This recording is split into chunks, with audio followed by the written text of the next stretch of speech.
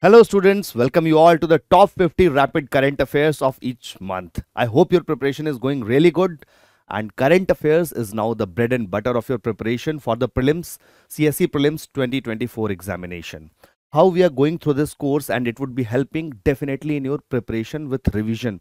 A lot of feedbacks have come from the students that yes, they are revising this current affairs through the TFR series itself. For new students, just I am telling that time is actually flying by and covering so many topics in that little span of time itself becomes a tedious task for the students, and that too in an organized manner. The schedule for the class is, you know, 21st January we have covered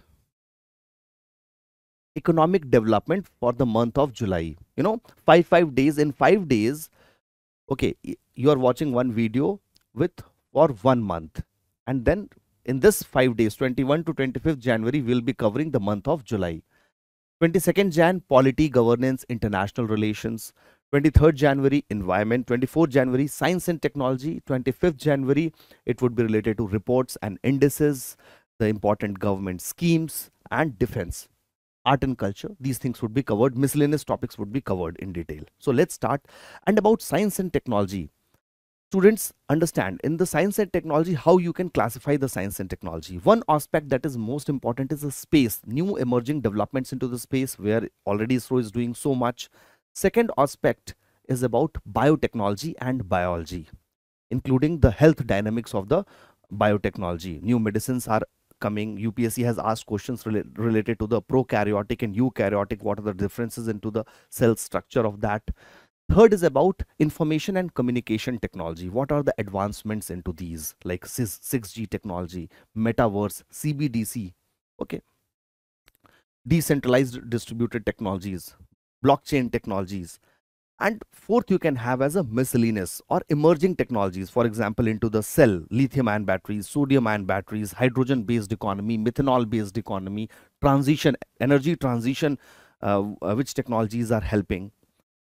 So right now we are starting with the space sector of it. Into the space also, in the class, basically I talk about what are the preferential areas. Accordingly, we have different programs from the government, from the international relations. In the previous lecture, in the previous month, we have, covered the Artemis Accord that India also signed. India became 27th signatory to it. So Artemis 2, planned by NASA, Artemis 2 will be launched soon in 2024. Which spacecraft it is using? Orion spacecraft. Simple question. Where it is going to land? Moon. Into the space also. The most important three places are Sun, Mars and Moon. All the missions relate towards the Sun, towards the Mars and towards the Moon. You should be knowing. Okay. What are the different lunar missions that we have planned yet? Luna, Luna by Russia. Okay. Basically, it was not successful. Luna 25 mission. Danuri mission by which country? South Korea in 2022. Danuri mission. Hakuto R mission, Japan. Japanese payload and UAE rover crash landed. Luna 25, Russia, aimed at soft landing and sample gathering, but it also failed recently. Artemis 2, NASA, USA in 2024, crewed mission to the moon. First crewed mission to the moon as a test flight. Then Artemis 3 would be launched for landing on the moon. Bereshit 2 of Israel. So match the column sometimes come in the examination, that it is of which agency and on which Bereshit is related to. Bereshit 2, the lunar mission of Israel 2025. They are planning to launch lunar landing with 2 lander and orbiter. So you need to understand that whenever an important mission, so many missions are there sometimes, understand what the mission is, which agency has launched it, and what is the purpose of that mission. Basic purpose. So missions, Euclid mission. Euclid mission is by European Space Agency. What is the purpose of this mission? To investigate cosmic mysteries of dark matter, dark energy. The option would be given that it is going to, understand the gravitational waves or dark energy. Okay. So it will provide a 3D map of the universe by observing billions of galaxies. How does the actual, we have a territorial map, political map of India. Now with the goose and Indus, we are, having the map of the ocean floor also. Here we want to have a map of the space cosmic world. This is the purpose of Euclid mission. Voyager 2, you can go on a voyage, a journey to fly by the space, It is launched by NASA to find and study the edge of our solar system. At the edge of where the Kuiper belt ends, and you will find, icy clouds are there. We call it Oort cloud. Oort cloud. Oort cloud. From there also some, things come. Oumuamua basically entered from the Oort cloud into our solar system. So Voyager 2 spacecraft is aimed to, study the edge of our solar system, and was the first human-made object to fly past Uranus in 1986 and Neptune in 1989, making it the only spacecraft to have had a close look of the icy planets like Oort cloud. Perseverance rover, for NASA on Mars, part of NASA's Mars exploration program. It aims to look for signs of the past microbial life, prepare for future human exploration, collect samples of rocks and regoliths. Now, Mars missions, you should be listing all these Mars missions. What is the Mars mission from India? Mars Orbiter mission, MOM mission, or Mangalyaan mission. Okay. BP Colombo mission. BP Colombo mission is for Mercury actually. Mercury. It is by European Space Agency and JAXA, Japan Aerospace Exploration Agency. And it is named on the name of a scientist, BP Colombo, basically who studied about Mercury a lot and who has made significant contributions to the understanding of the Mercury's orbit. So BP Colombo mission. Long March 10 rocket. By which country? By China. China National Space Administration. Where? Lunar surface. For manned moon landing missions. On one hand, because here you can see the conflict between China and US, trade war, currency war. Now what we are looking at, space war. They are not collaborating. I'm not saying exactly per se it is war right now, but here also the strategic collaboration is not happening between NASA and China. On one hand, Orion is being sent to the lunar surface by the Artemis mission. China is launching its own Long March 10 rocket. What are the other missions by the China on the moon? Chang'e mission, Chang 6 mission, Chang 5 mission, Chang'e 5 mission. For manned moon landing mission, remember this is also important for the examination. The rocket will be capable of carrying crude module. Crude module means people will be sent to the moon along with a lunar lander to Earth Moon transfer orbit. Got this point? So OpenKylin, here you need to understand, in the information communication technology domain of the science and tech, we need to understand that, for example, this is how your desktop looks like most of the time. We ask the people which, software you are using, Windows, Apple, iOS, different softwares we are using as an interface to communicate with the desktop. Now, certain softwares like Microsoft, US company, to counter that, China has come up with a software called as OpenKylin, which is, this is open source software. China's first open source desktop operating system. You know that in China, Facebook is not working. In China, WhatsApp is not working. China has created firewalls, different firewalls. Okay. So reduce its dependence on US technology. Now, what do we understand by the open source operating system? Students understand this like Microsoft or Apple iOS, different iOS, Android iOS are also coming.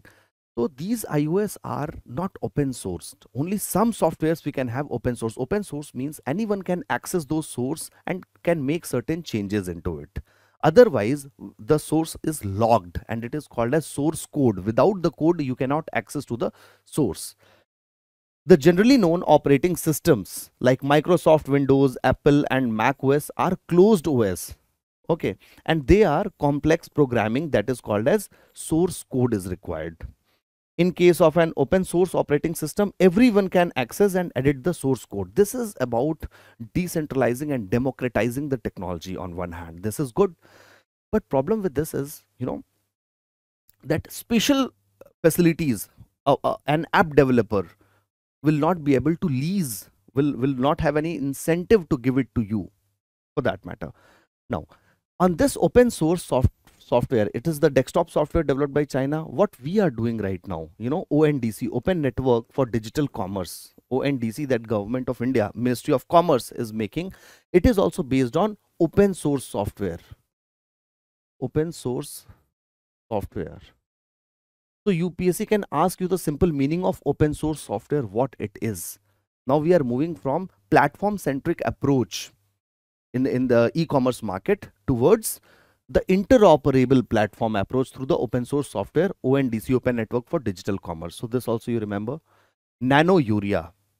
Now nano urea, how it is very much beneficial in comparison to normal urea. Urea based subsidy we understand, nutrient based subsidy we understand. Okay, first of all, the biggest benefit of nano urea is less amount is required. Because of its size, nano size, less quantity is required. There are less chances of its leaching out into the environment, which is harming by creating eutrophication. Okay, generally whenever a technology is infused, the question asked by UPSC in Prelims 2018 HCNG, the statement that they have given, one statement is that now the engines that would employ hydrogen based CNG, HCNG, will be cheaper. It was very intuitive that whenever a new technology is introduced, the product gets costly. For example, electric vehicles are costlier than the internal combustion engines in automobile sector. But here students, nano urea is comparatively cheaper because less quantity is required to be applied into the fields for the same production. Nano nitrogen particles of the size 20 to 50 nanometer dispersed in the water. Okay, we'll talk about it.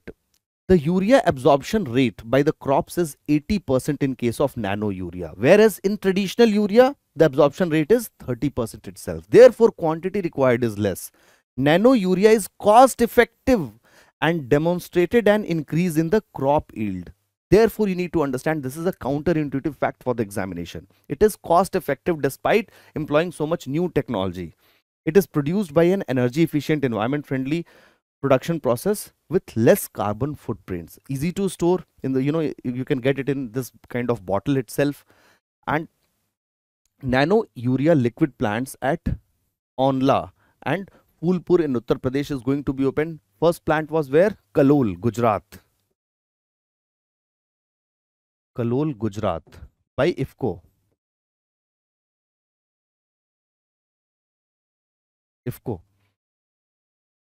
Got this point? Cell-free DNA. Cell-free DNA, with the help of centrifuge and technology, you can find that this is the blood sample where the plasma and cell-free DNA has been centrifuged and separated. White blood cells, and these are the red blood corpuscles, RBCs. Okay, red blood cells are there. So here in the plasma you get cell-free DNA. What is the utility of cell-free DNA? DNA we know where all the information related to the genetic information of a person is stored. It helps in transcription, translation process, the DNA. Now, with the help of this DNA, we can understand, analyze the disease pattern in the different pedigrees of the individuals across the different countries, across the diversity, horizontal and vertical diversities we can understand. And to solve the problems in the fetus beforehand, we can understand from this cell-free DNA. This can be solved. In a variety of scenarios, some fragments of DNA are released from their containers and are present outside the cell in body fluids. Certain DNAs are present. And with the DNA, three parent baby concept you understand in the mitochondrial DNA is there. Okay. Applications, one of the most widely used application, cfDNA. In the examination it could be given to you. What is cfDNA? It is cell-free DNA. I understand when in the exam you get this question even, that a DNA without cell can exist or not. This is statement true or false. It becomes difficult sometimes to think it under the pressure. Yes, cell-free DNA exists. has been in screening fetuses for specific chromosomal abnormalities, an application known as non-invasive prenatal testing. Non-invasive prenatal testing. Invasive, with the surgeries we can understand that, but by the collecting such samples we can understand the chromosomal abnormalities. It is useful tool to understand human disease and to use the knowledge to improve diagnosis, monitoring and prognosis by the doctors. These small fragments of nucleic acids are widely known as cell-free DNAs. It can work as a biomarker for neurological disorders like Alzheimer's disease, okay, neurological tumors, stroke, traumatic brain injury, and we can basically plan to resolve these issues. Current affairs crash course is live, students. You can definitely join the current affairs crash course, in which I'll be taking you through the current affairs, most important current affairs from the Jan 2023 to the April 2024.